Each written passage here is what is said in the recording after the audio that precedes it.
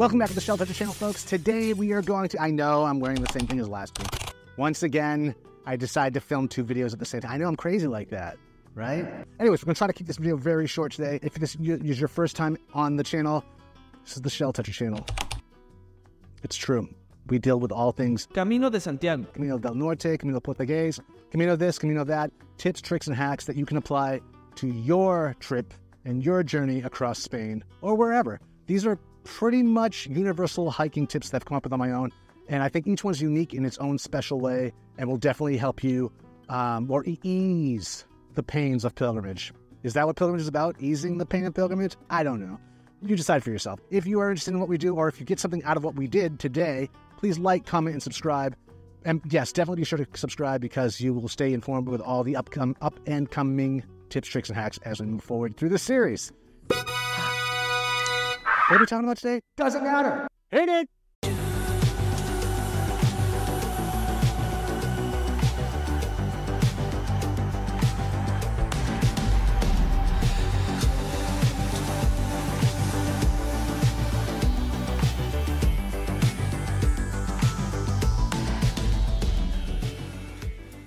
Welcome back, folks. So today I thought we would talk about, real quick, sunglasses.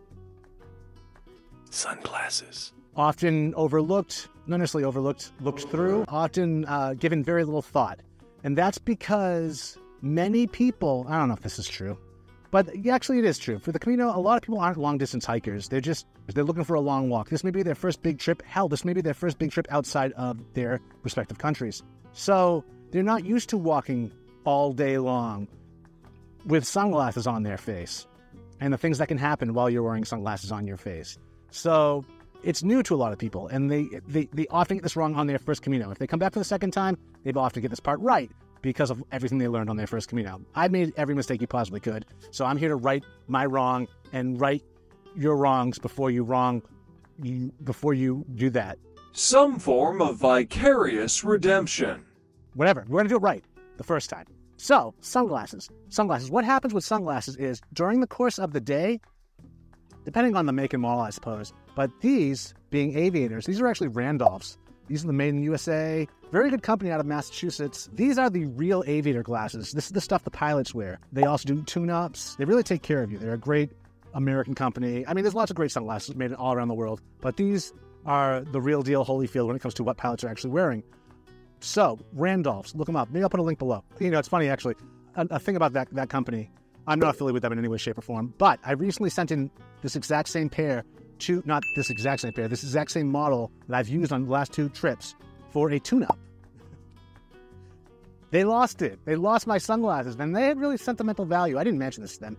In fact, I didn't have to say anything to them. I was like, oh, so you don't know where they are. They're like, don't worry about it. What model were they? We'll send you a new pair. So they did. So I thought that was really cool. I'm sad that I don't have those glasses anymore, but whatever. These are the same model, same make. I love them. They're really high quality and probably the best sunglasses I've ever owned. And again, besides that, whatever you have, what typically happens is during the course of the day under the sun, you will sweat.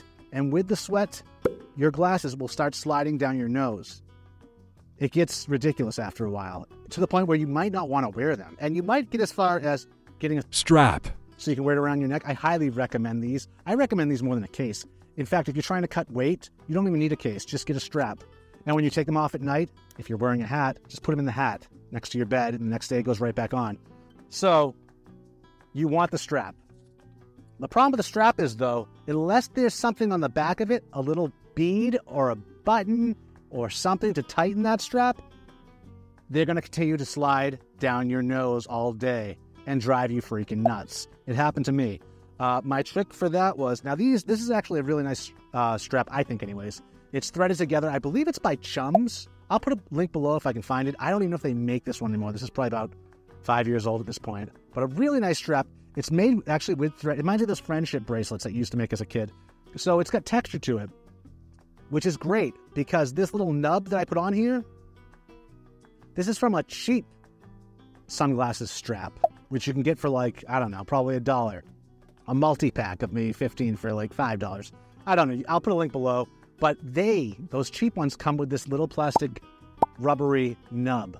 This works perfect on these. And any type of sunglasses strap that's textured you might want to experiment with this. It went on tight, which was perfect because now I can cinch it right to my head and it keeps my sunglasses in place.